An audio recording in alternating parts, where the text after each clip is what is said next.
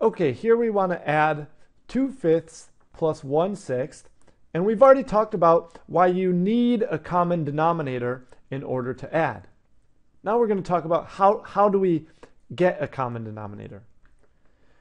One way is to find a least common multiple of 5 and 6, or I should say the least common multiple of 5 and 6. So what does that mean, and how do we do that? Well, what we're going to do is make a list of multiples of 5 and multiples of 6.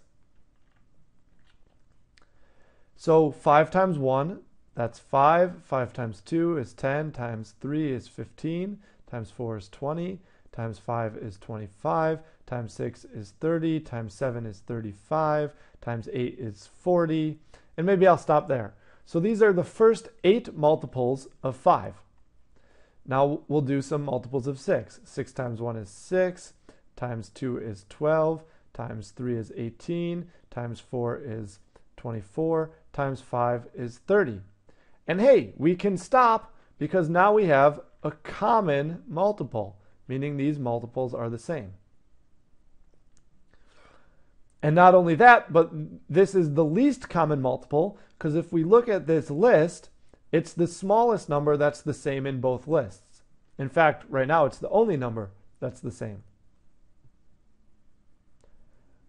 Okay, so that means we want our denominator to be 30.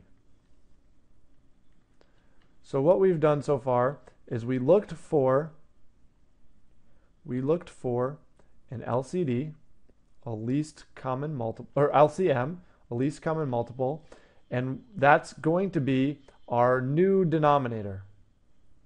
So we want 30 to be our new denominator. Denominator.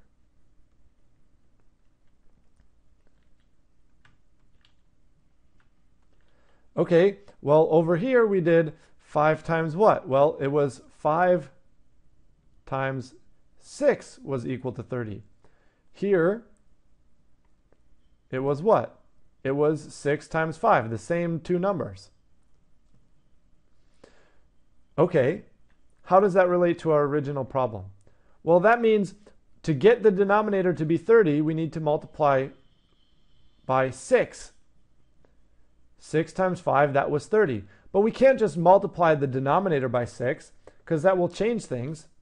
So we multiply by 6 over 6, and we've already talked about how that's really the same thing as multiplying by 1, and it doesn't change the fraction. So we're not changing the fraction, we're just changing the way it looks.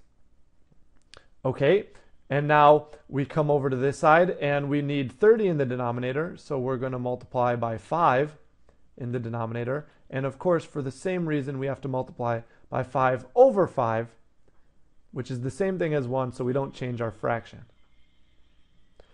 Okay, so let me erase this common multiple stuff and just continue with the problem.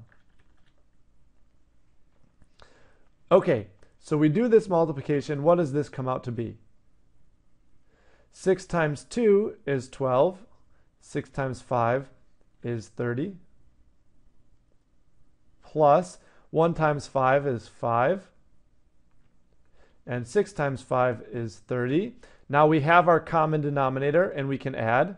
If we have 12 out of 30 pieces plus 5 out of 30 pieces, this should be 17 out of 30 pieces.